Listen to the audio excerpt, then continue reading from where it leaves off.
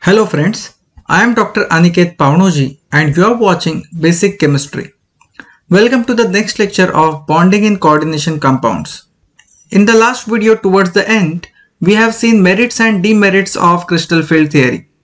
In that we have seen the bond between the metal and the ligand is covalent according to the molecular orbital theory. In this video, we will see the experimental evidences for covalent bonding in complexes.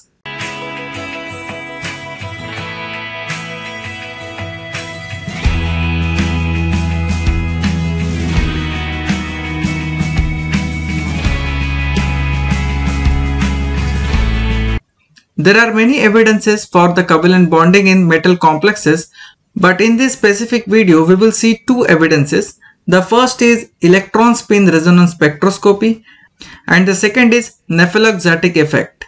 Let's start with electron spin resonance spectra. It is a branch of absorption spectroscopy in which molecules having electrons with unpaired spins absorb radiations of microwave frequency. We have to remember that electron spin resonance can be applied to only those molecules which contains unpaired electrons. Hence, the diamagnetic molecules cannot be studied using ESR spectroscopy. ESR spectroscopy basically depends upon the spin of an electron. We know that there are two spins of electron, plus 1 by 2 and minus 1 by 2. In the absence of magnetic field, these spin quantum number values, they are degenerate. That means they have same energy level. But in the presence of magnetic field or when we apply the magnetic field, the degeneracy is removed and they split into two levels. Ms is equal to minus 1 by 2 having low energy, high stability, and the other is Ms is equal to plus 1 by 2 having high energy, low stability. When microwave energy radiation falls onto the substance, an electron shows a single absorption from Ms is equal to minus 1 by 2 to Ms is equal to plus 1 by 2. Corresponding to this, when we plot a graph of absorption versus magnetic field, we get a smooth curve in electron spin resonance spectroscopy. In simple words, this is called as electron spin resonance spectroscopy, where the molecules having unpaired electrons, they absorb the radiation from microwave region and shows a smooth curve when we plot a graph of absorption versus magnetic field. In case of transition metal complexes, for example, here I am taking the example of iridium Cl6 2-. Iridium atomic number 77, its outermost electronic configuration is 5d76s2.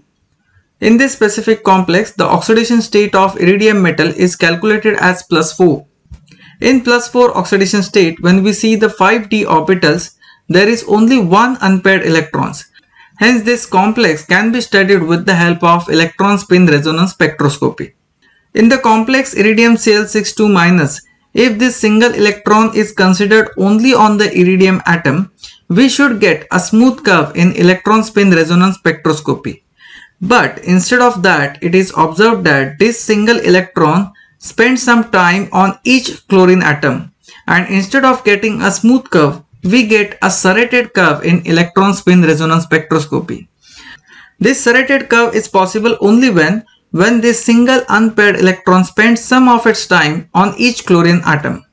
It is observed that it spends around 30% of its time on all the chlorines. That means 5% of the time on single chlorine. So that there are 6 chlorine atoms. So 30% of the time the electron spends on all the chlorines and 70% of the time it spends on single iridium atom at the center of the complex. It indicates that this single electron can travel from metal orbital to ligand orbital, and this is possible only when there is an overlap between the ligand orbital and metal orbital. This overlapping indicates there is a covalent bonding or there is a presence of covalent bonding between the metal and the ligand. In this way, electron spin resonance spectroscopy provides an evidence for the covalent bond between the metal and the ligand. Let's move to the second evidence, Nephelauxetic effect. Here I am taking the example of FeCN6 3-. Fe atomic number 26, its outermost electronic configuration is 3d6-4s2. Here the oxidation state is calculated as +3. If we consider free metal atom in +3 oxidation state, it consists of 5 unpaired electrons. In the case of d orbitals, these orbitals are very close to each other, and when the electrons are present in these orbitals, there is a repulsion between the dd electrons. It has been observed that dd electron repulsions are less in complex metal ion, for example FeCN6 3- than in a free metal ion, that is uncomplex metal ion Fe3+. The decrease in the inter-electron repulsions in the complex metal may be possibly due to the increase in the distance between the d electrons. This increase in the distance between the dd electrons can be attributed to the increase in the size of the d orbitals, or we can say expansion of the d electron cloud. This expansion is possible only when there is an overlapping between the metal orbitals and the ligand orbitals. This effect of expanding the d electron cloud of the metal is called as Nephelauxetic effect. This expansion indicates overlapping, and overlapping indicates presence of covalent bond between the metal and the ligand. In this way, Nephelauxetic effect provides an indirect evidence of covalent bonding between the central metal atom and the surrounding ligands. Depending on the ability of the ligands to expand the d electron cloud of the metal, they are arranged in the form of a series which is called as Nephelauxetic series. These two experimental evidences prove that there is a presence of covalent bond between the metal and the surrounding ligands. This covalent bonding between the metal and the ligand can be easily studied by molecular orbital theory.